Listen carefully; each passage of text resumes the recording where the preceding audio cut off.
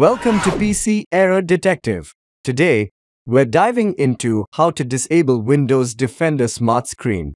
If you find this tutorial helpful, don't forget to subscribe to our channel for more tech tips and troubleshooting guides. Step 1. To begin, right-click on the Start menu and select Settings. Step 2. In the Settings window, click on Update and Security. Step 3. Next, click on Windows Security. Then choose Open Windows Security. Step 4. Within Windows Security, click on App and Browser Control. Step 5. Now, click on Reputation-Based Protection Settings. Step 6. Scroll down to find Potentially Unwanted App Blocking and toggle it off to disable Windows Defender SmartScreen. And there you have it. You've successfully learned how to disable Windows Defender SmartScreen. If you found this guide useful, please give us a thumbs up and subscribe to the channel.